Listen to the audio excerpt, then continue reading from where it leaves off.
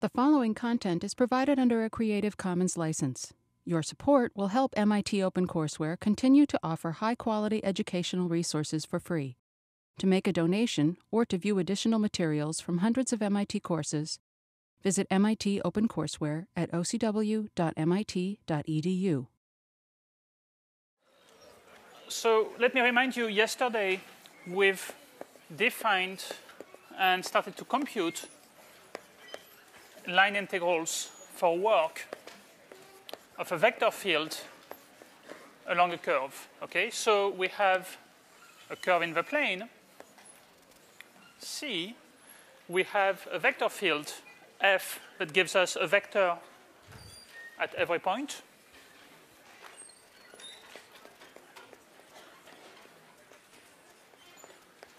And we want to find the work done along the curve. So that's the line integral along C of f dot dr, or more geometrically, line integral along C of f dot t ds, where t is the unit tangent vector and ds is the arc length element.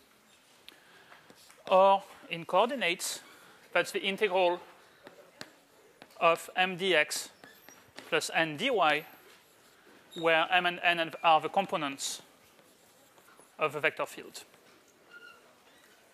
Okay? So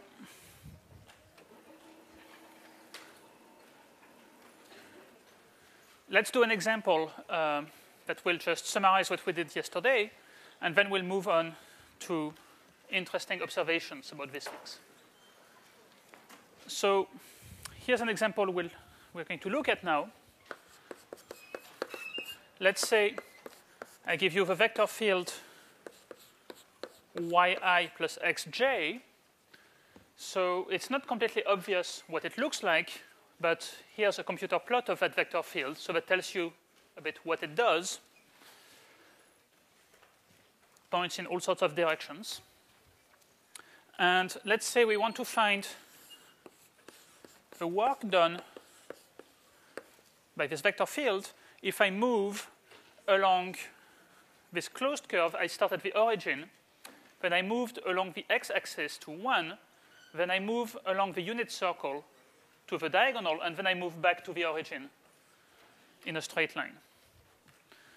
Okay, so C consists of 3 parts.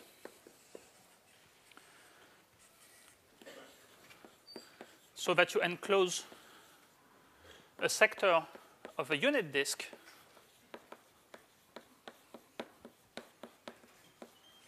corresponding to angles between 0 and 45 degrees. So to compute this line integral, well, what we have to do is we have to set up 3 different integrals and add them together.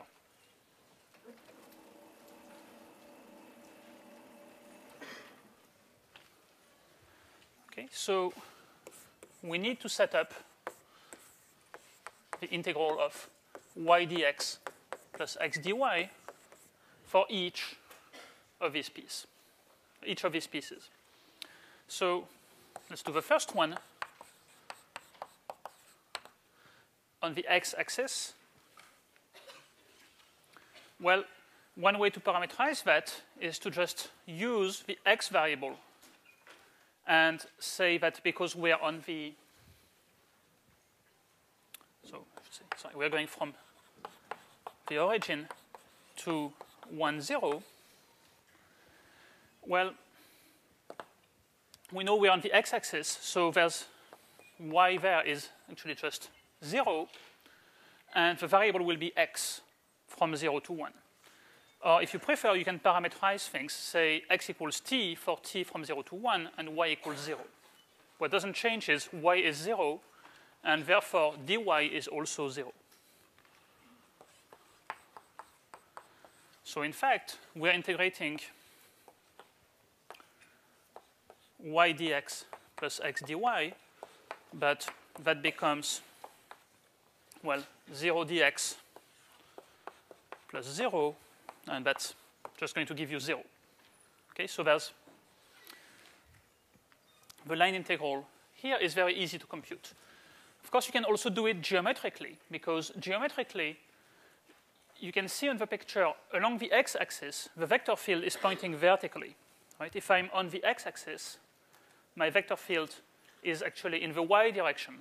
So it's perpendicular to my curve, so the work done is going to be 0. F dot t will be 0.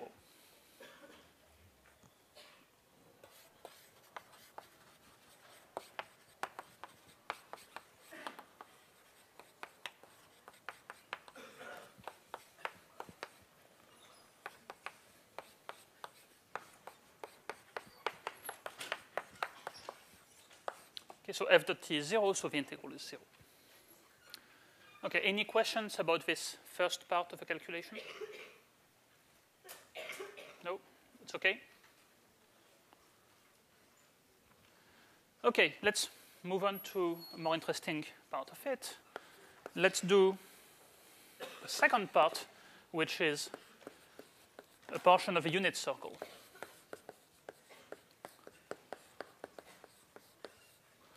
Okay, so maybe I should have drawn my picture. Okay, so now we are moving on this part of the curve. That's C2.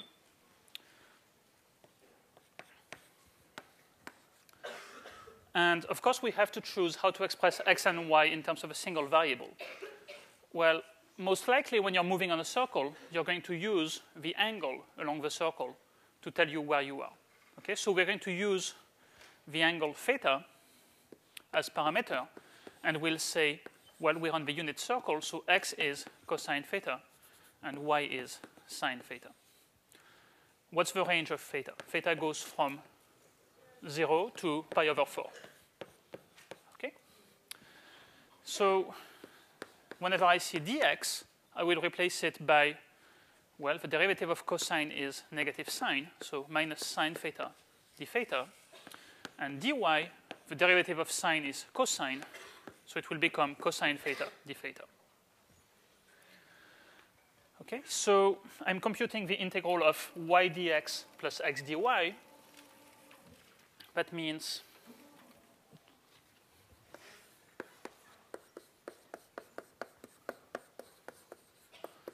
I'll be actually computing the integral of, so y is sine theta, dx, that's negative sine theta d theta, plus x is cosine, dy is cosine theta d theta, from 0 to pi over 4. Okay, so that's integral from 0 to pi over 4 of cosine square minus sine square. And if you know your trig, then you should recognize this as cosine of 2 theta. Okay, so that will integrate to 1/2 of sine 2 theta from 0 to pi over 4, sorry. And sine pi over 2 is 1, so you will get 1/2. Okay, any questions about this one? No?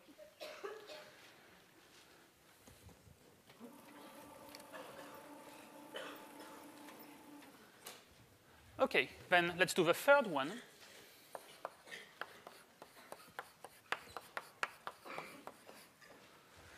So the third guy is when we come back to the origin along the diagonal. Okay, so we go in a straight line from this point. Where's this point? Well, this point is 1 over root 2, 1 over root 2. And we go back to the origin. Okay, so we need to figure out a way to express x and y in terms of the same parameter. So one way, which is very natural, would be to just say, well, let's say we move from here to here over time. And, you know, at time 0, we're here. At time 1, we're here. We know how to parameterize this line. So what we could do is say, let's parameterize this line.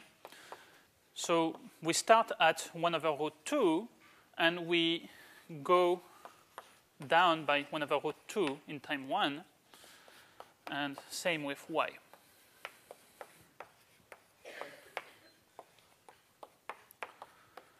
That's actually perfectly fine, but that's unnecessarily complicated.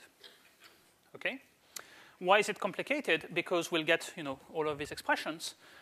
Would be easier to actually just look at motion in this direction and then say, well, if we have a certain work, if we move from here to here, then the work done moving from here to here is just going to be the opposite. Okay?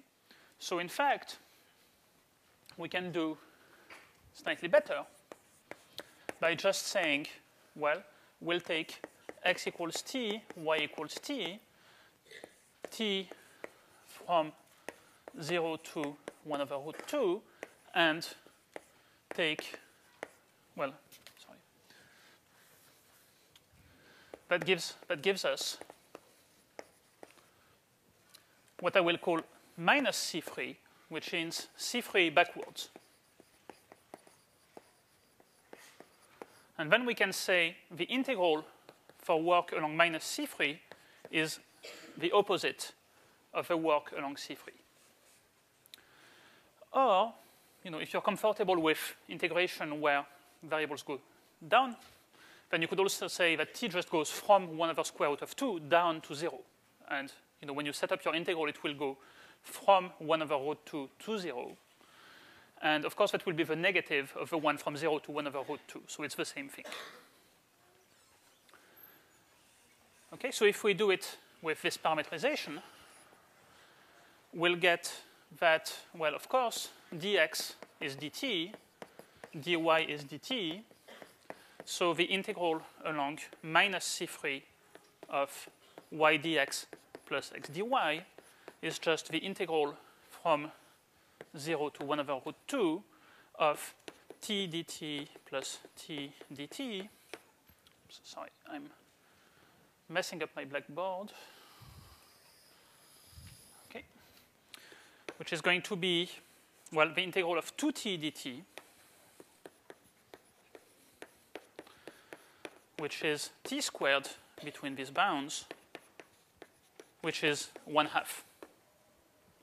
That's the integral along minus C3, along the reversed path. And if I want to do it along C3 instead,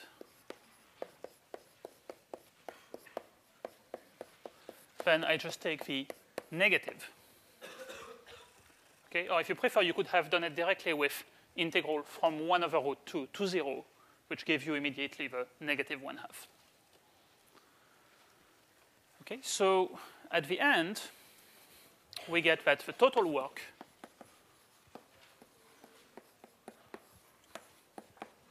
was the sum of the 3 line integrals. I'm not writing f.dr just to save space. That's 0 plus 1/2 minus 1/2, and that comes out to 0. So a lot of calculations for nothing. Okay, so that should give you a good overview of, various ways to compute line integrals. Any questions about all that? No? Okay. So next, let me tell you about how to avoid computing line integrals. Well, one is easy. Don't take this class, but that's not. So here's another way not to do it. Okay? So let's look a little bit about one kind of vector field that actually we've encountered a few weeks ago without saying it. So we said when we have a function of 2 variables, we have a gradient vector. Well, at the time it was just a vector, but that vector depended on x and y. So in fact, it's a vector field. Okay? So here's an interesting special case. Say that f, our vector field, is actually the gradient of some function.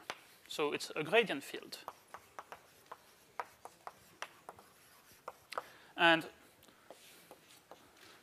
So f is a function of two variables, x and y, and that's called the potential for the vector field. The reason is, of course, from physics. You know, in physics, you call potential, well, electrical potential or gravitational potential, or potential energy, this function of position that tells you how much actually energy is stored somehow by the force field, and its gradient gives you the force. Actually, not quite. If you're a physicist, then the force will be negative the gradient. So that means that physicists' potentials are the opposite of the mathematician's potential. Okay, so that's just here to confuse you. It doesn't really matter, but so to make things simpler, we are using this convention, and you just put a minus sign if you're doing physics. So then I claim we can simplify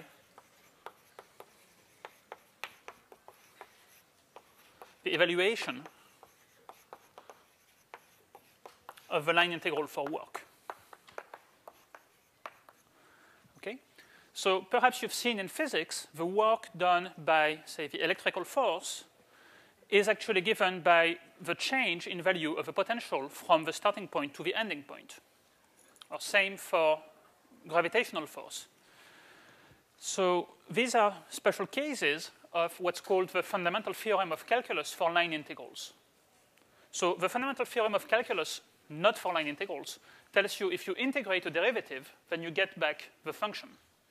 And here it's the same thing in multivariable calculus. It tells you if you take the line integral of the gradient of a function, what you get back is the function.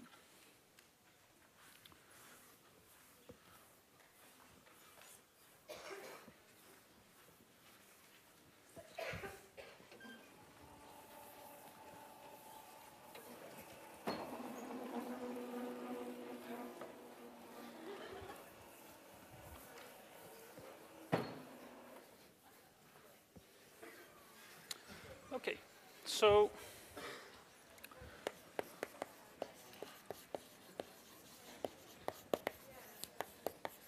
the fundamental theorem of calculus for line integrals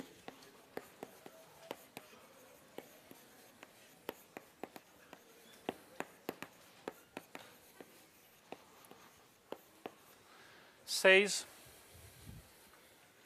the following thing. It says if you integrate a vector field that's the gradient of a function along a curve, let's say that you have a curve that goes from some starting point, P0, to some ending point, P1, then all you will get is the value of f at P1 minus the value of f at P0.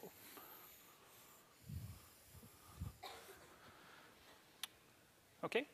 So that's a pretty nifty formula, but it only works if the field that you're integrating is a gradient. You know it's a gradient, and you know the function little f. I mean, we can't put just any vector field in here. We have to put the gradient of f. So actually, on Tuesday, we'll see how to decide whether a vector field is a gradient or not, and if it is a gradient, how to find the potential function. So we'll cover that. But for now, we're going to try to figure out a bit more about this, what it says, what it means physically, how to think about it geometrically, and so on.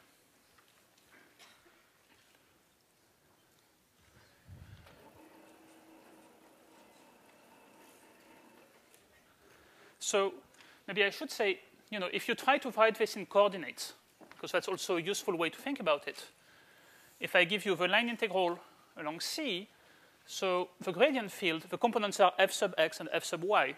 So it means I'm actually integrating f sub x dx plus f sub y dy.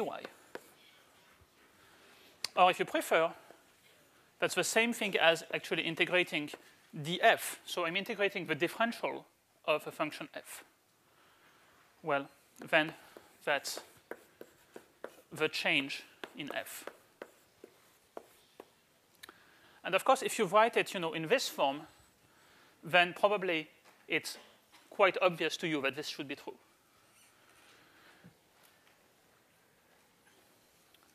I mean, in this form, actually, it's the same statement as in single variable calculus. Okay? And actually, that's how we prove the theorem. So let's prove this theorem. How do we prove it? Well, let's say I give you a curve, and I ask you to compute this integral. How will you do that? Well, the way you compute the integral actually is by choosing a parameter and expressing everything in terms of that parameter. Okay, so we'll set, well, so we know it's f sub x dx plus f sub y dy. And we'll want to parameterize c in the form x equals x of t, y equals y of t. So if we do that, then dx becomes x prime of t dt, dy becomes y prime of t dt.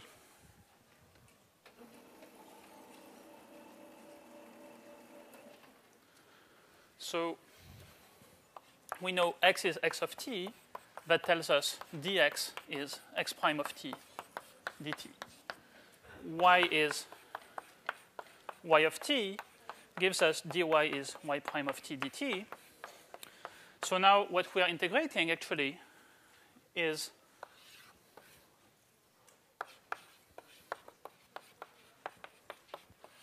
becomes the integral of f sub x times dx dt plus f sub y times dy dt times dt.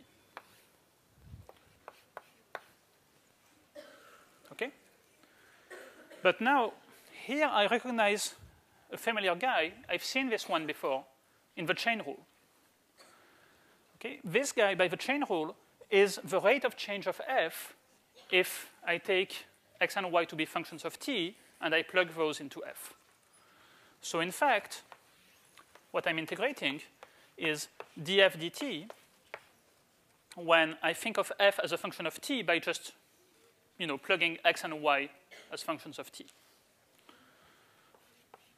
Dt. And so maybe actually I should now say, I have some times t goes from some initial time, let's say t0 to t1,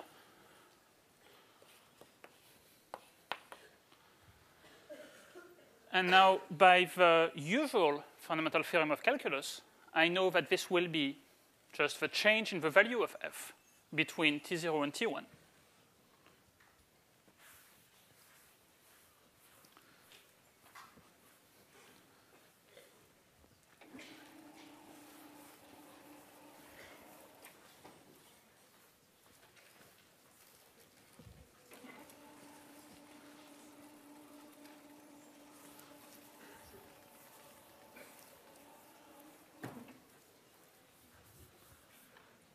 Okay. So integral from t0 to t1 of df dt, well, that becomes f between t0 and t1. F of what? We just have to be a little bit careful here. Well, it's not quite f of t. It's f seen as a function of t by putting x of t and y of t into it. So let me write that down carefully. What I'm integrating to is f of x of t and y of t. Right? Does that sound fair? Yeah. Okay. And so when I plug in t1, I get the point where I am at time t1. That's the end point of my curve. When I plug t0, I will get the starting point of my curve, p0. And that's the end of the proof. It wasn't that hard, see? Okay? So let's see an example.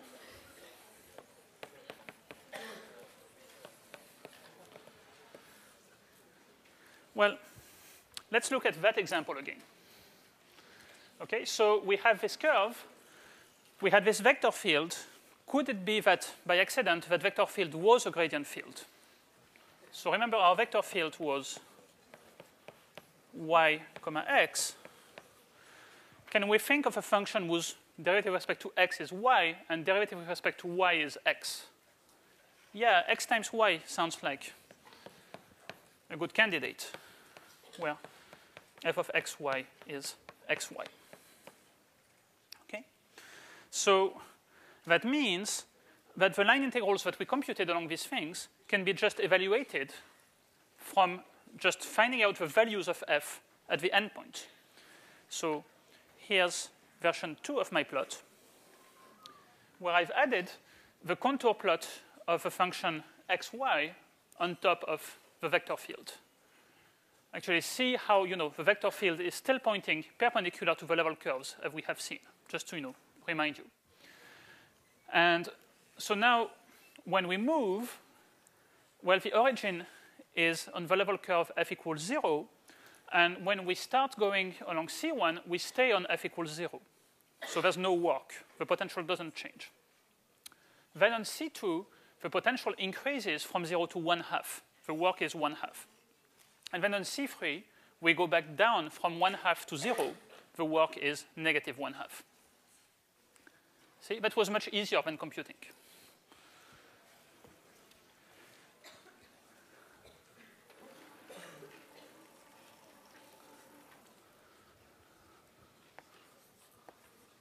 So for example, the integral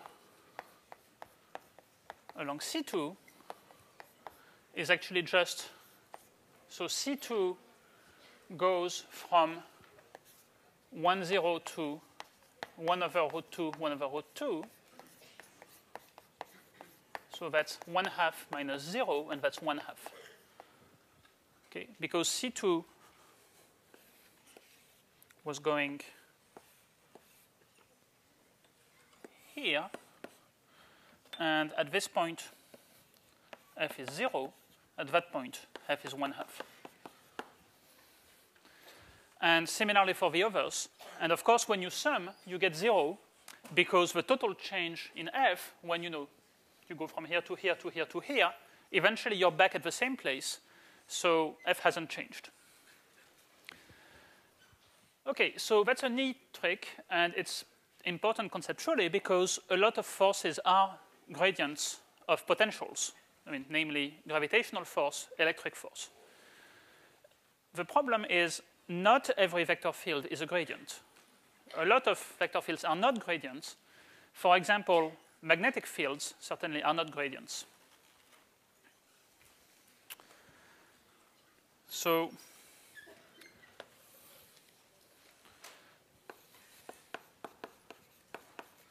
a big warning. Everything today only applies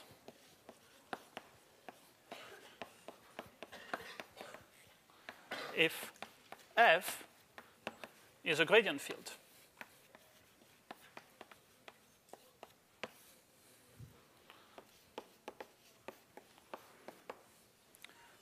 Okay? It's not true otherwise.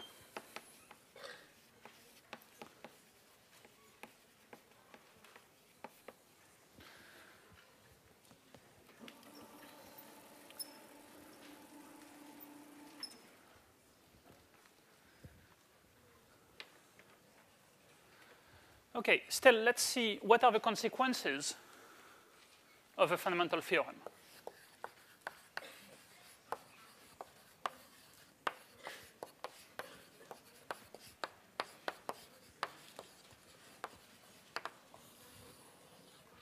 So, just to put one more time this disclaimer, if f is a gradient field,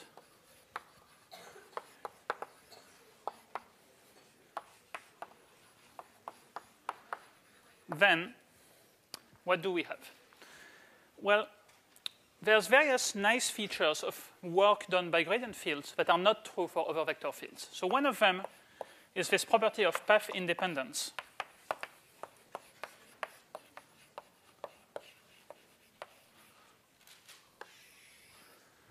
Okay, so the claim is if I have a line integral to compute, then it doesn't matter which path I take as long as it goes from point A to point B. It just depends on the point where I start, the point where I end.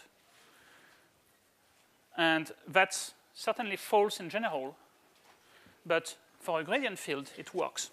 Okay, so if I have a point P0, a point P1, and I have two different paths that go there, say C1 and C2, so they go from the same point to the same point, but in different ways, then in this situation, the line integral along C1 is equal to the line integral along C2.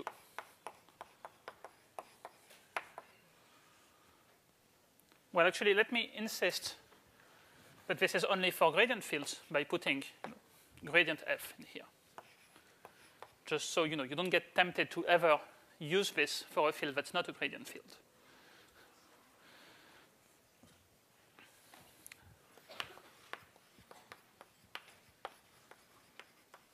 If C1 and C2 have the same start and end points.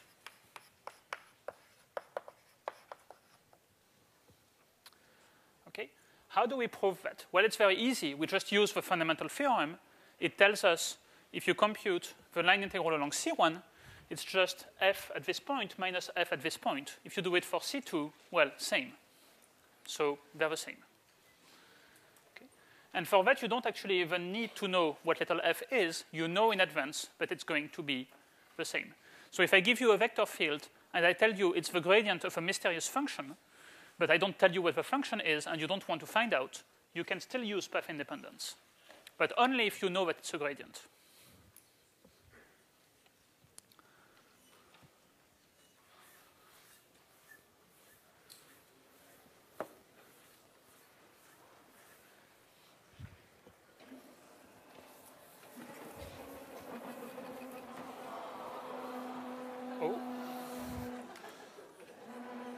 Okay. Okay, I guess this one is dead. So that will stay here forever because nobody's tall enough to erase it now. When you come back next year and you still see that formula, you'll see. Okay.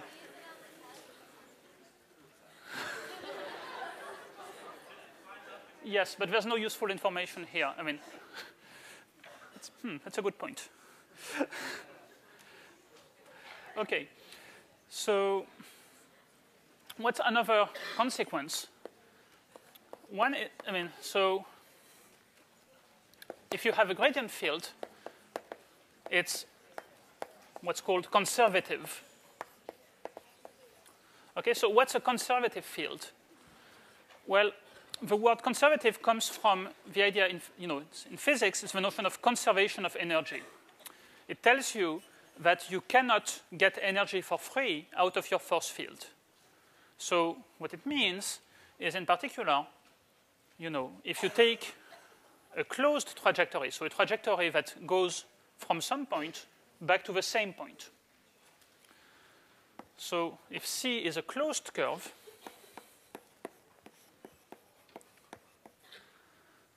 then the work done along C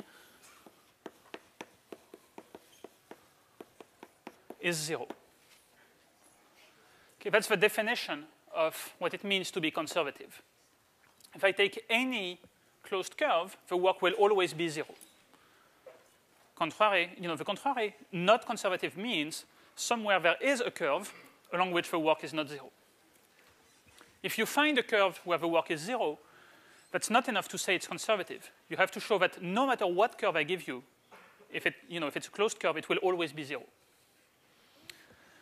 So what that means concretely is, if you have a force field that's conservative, then you cannot build somehow some, perpetual motion out of it. You can't build something that will just keep going, just powered by that force, because that force is actually not providing any energy. After you've gone, one loop around, nothing's happened from the point of view of the energy provided by that force.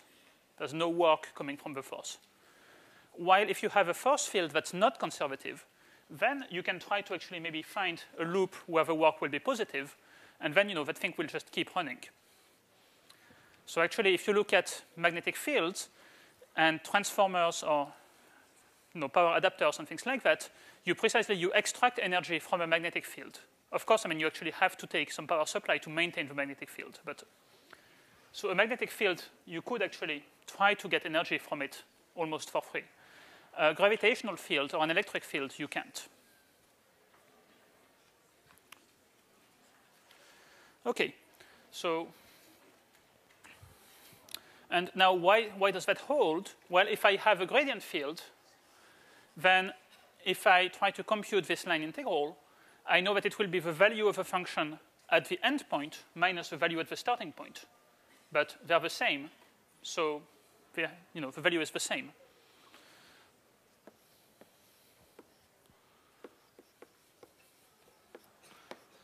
So if I have a gradient field and I do the line integral, then I will get f at the endpoint minus f at the starting point. But they have the same point, so that's 0.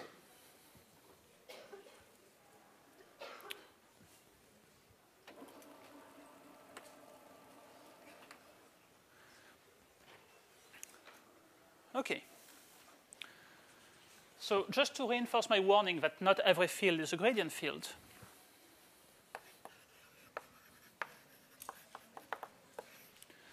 let's look again at our favorite vector field from yesterday. So our favorite vector field yesterday was negative y and x. It's a vector field that just rotates around the origin counterclockwise. Okay? Well, we said if you take, say you take just the unit circle,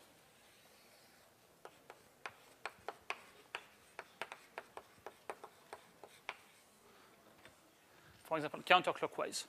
Well, remember we said yesterday that the line integral of f dot dr, or maybe I should say f dot tds now, so because the vector field is tangent to the circle, so on the unit circle, f is tangent to the curve, and so f dot t is length f times, well, length t, but t is a unit vector. So it's length f, and the length of f on the unit circle was just 1. So that's the integral of 1 ds. So that's just the length of the circle. That's 2 pi. And 2 pi is definitely not 0. So this vector field is not conservative. And so now we know, actually, it's not the gradient of anything. Because if it were a gradient, then it would be conservative, and it's not. So tells you, it's an example of a vector field that is not conservative.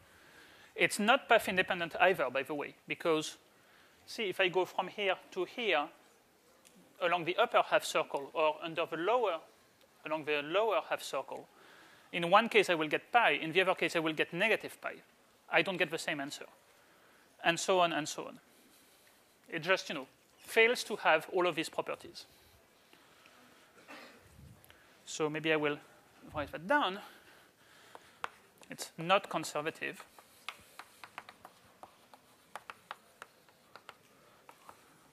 Not path independent.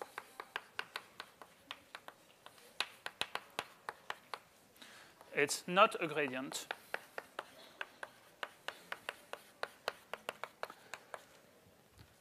It doesn't have any of these properties.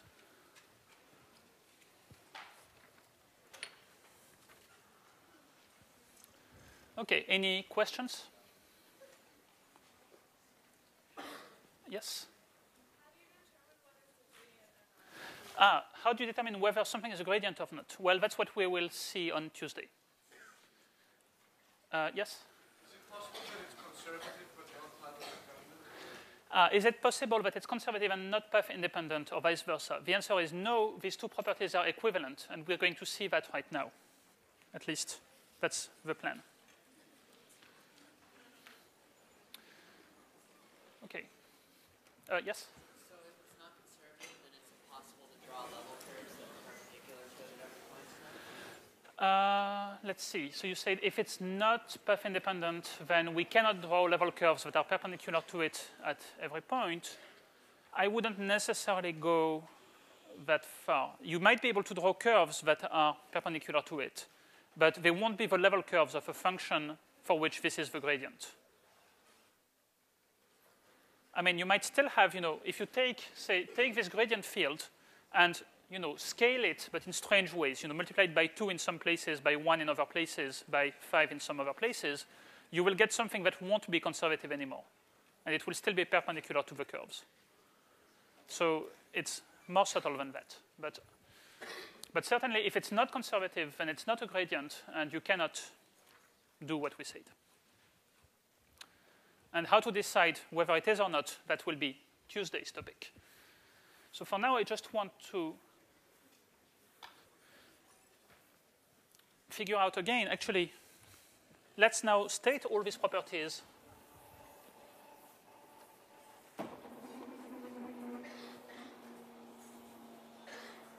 Oh.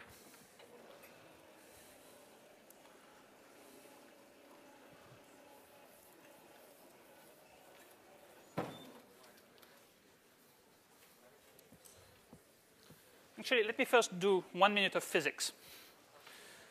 So let me just tell you again, what's the physics in here. So if a force field is the gradient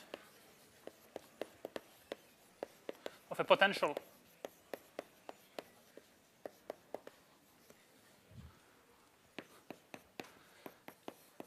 so I'll still keep my plus sign. So maybe I should say this is minus physics. But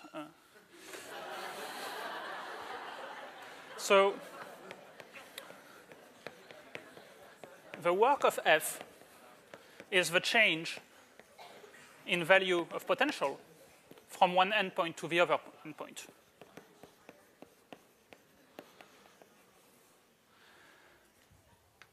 And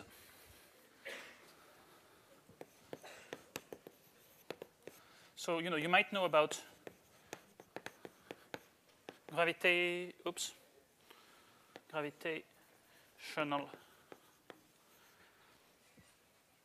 field or electrical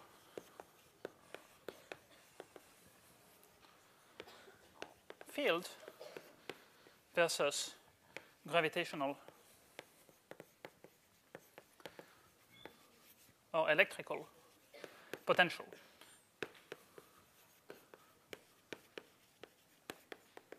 And in case you haven't done, any 802 yet, electrical potential is also commonly known as voltage. Okay, it's the one that makes it hurt when you stick your fingers into the socket.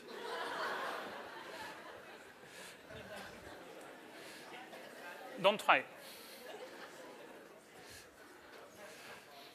Okay, and so now conservativeness means no energy can be extracted for free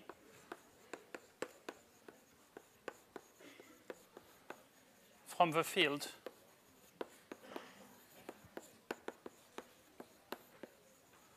you can't just have a particle moving in that field and going on indefinitely faster and faster, or if there's actually friction, then keep moving. So total energy is conserved. And I guess that's why we call that conservative. Okay.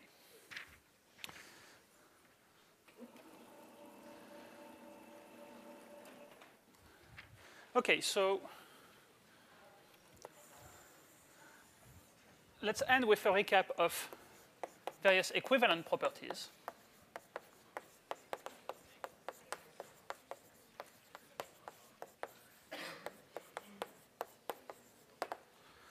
Okay, so the first property that I will have for a vector field is that it's conservative.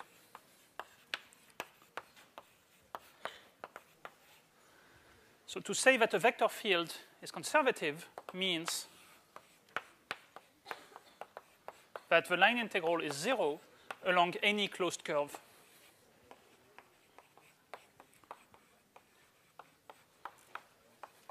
C. Maybe to clarify, sorry.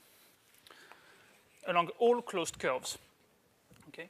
Every closed curve that you give me any closed curve, I get 0.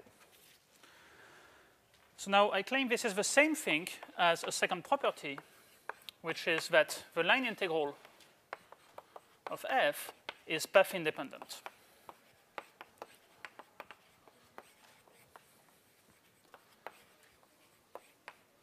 Okay, so that means if I have two paths with the same endpoints, then I will get always the same answer. Why is that equivalent? Well, let's say that I'm path independent. If I'm path independent, then if I take a closed curve, well, it has the same endpoints as just the curve that doesn't move at all. So path independence tells me instead of going all around, I could just stay where I am, and then the work would be just 0. So if I'm path independent, then I'm conservative. Conversely, let's say that I'm just conservative, and I want to check path independence. Well, so I have 2 points, and I have 2 paths between them. I want to show that the work is the same. Well, how do I do that? Oops, C1 and C2. Well, I observe that if I do C1 minus C2, I get a closed path. Right? If I go first from here to here and then back along that one, I get a closed path. So if I'm conservative, I should get 0. But if I get 0 on C1 minus C2, it means that the work on C1 and the work on C2 are the same. See, so it's the same. It's just a different way to think about the situation. More things that are equivalent. I have 2 more things to say. The third one, it's equivalent to f being a gradient field.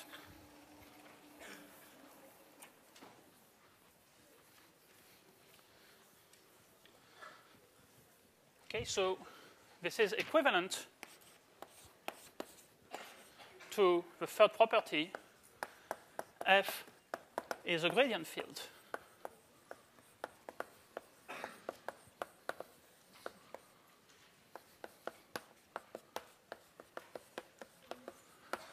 Why? Well, if we know that it's a gradient field, then we've seen that we get these properties out of a fundamental theorem.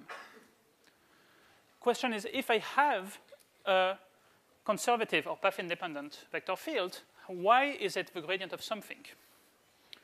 Okay, so this way is the fundamental theorem. That way, well, so that actually, let me just say, that will be how we find the potential.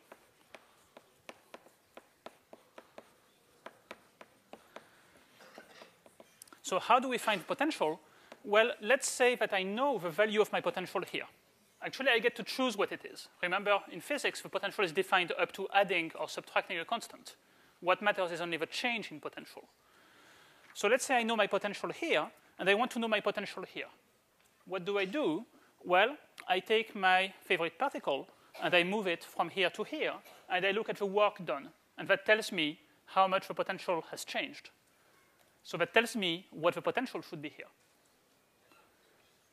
And this does not depend on my choice of path because I've assumed that I'm path independent. So that's what we will do on Tuesday.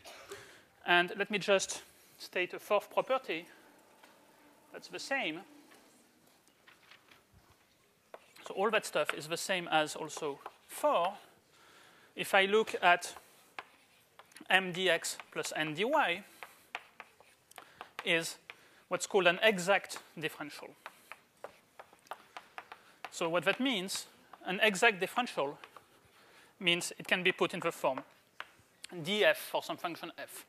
And I'm just reformulating this thing, right? Because I'm saying just I can put it in the form f sub x dx plus f sub y dy, which means my vector field was a gradient field. So these things are really the same. Okay, so after the weekend on Tuesday, we'll actually figure out how to decide whether these things hold or not and how to find the potential.